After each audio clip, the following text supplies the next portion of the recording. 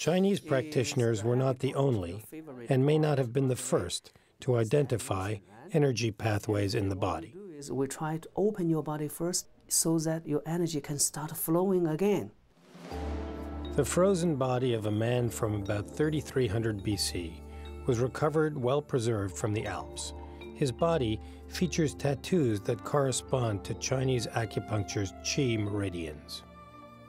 But regardless of its origins, the Eastern practice of acupuncture finally hit the United States primarily because of an article written in the New York Times.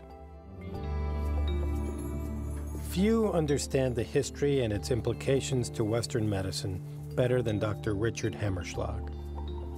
The history of acupuncture in the United States, in large part, can be traced to a fortuitous appendectomy in Beijing that happened to a New York Times reporter in 1971.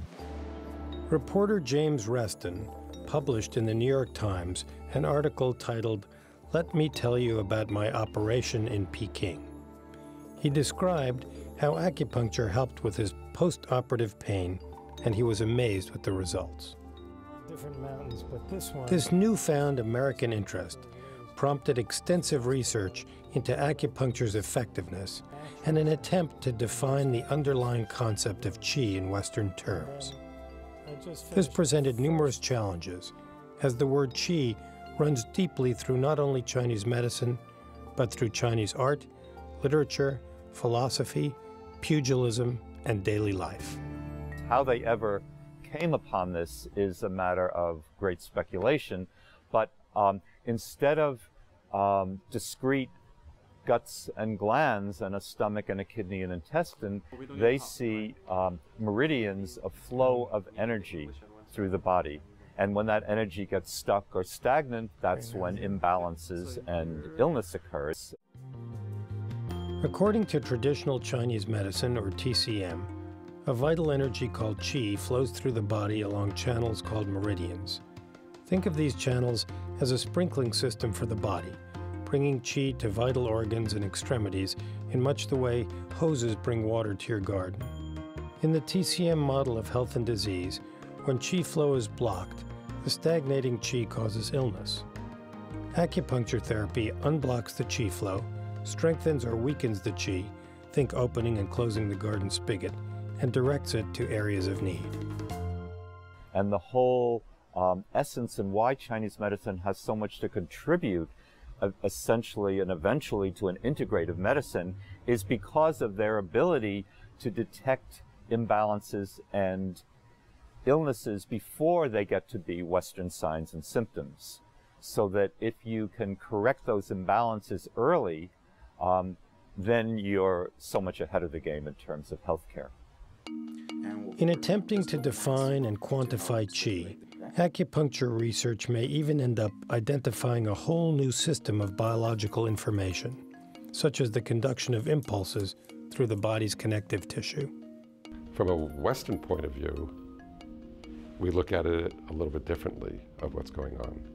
We would say that there are acupuncture points on the body. When you put a needle into that, we start to stimulate.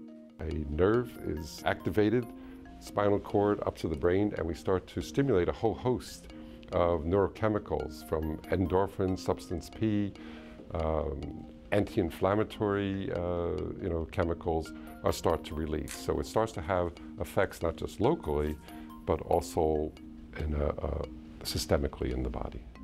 Sometimes you can heal someone with a gentle nudge, and maybe that's all they need. And I think there's a place for acupuncture in that respect. And I think that possibly may be how acupuncture might have a place in our Western world. My observation is that when people are suffering, they will look and ask around to their friends and colleagues and family members about what has helped them. So that's generally how we often will have referrals. Next, I'm going to put the needle in both of your hands. So what you don't want is the patient to say, okay, I either go to the acupuncturist here or I go to the doctor over here and never the twain should meet. You know, the whole point for our center coming together is to have it where people are working together on what's best for that patient. And, you know, and we're saying, look, it's not for everything. This is not, you know, the panacea for everything, but let's see how it goes, and here's some evidence that, you know, why this might be. You feel okay with the needles? Yes, they feel fine. Okay, great.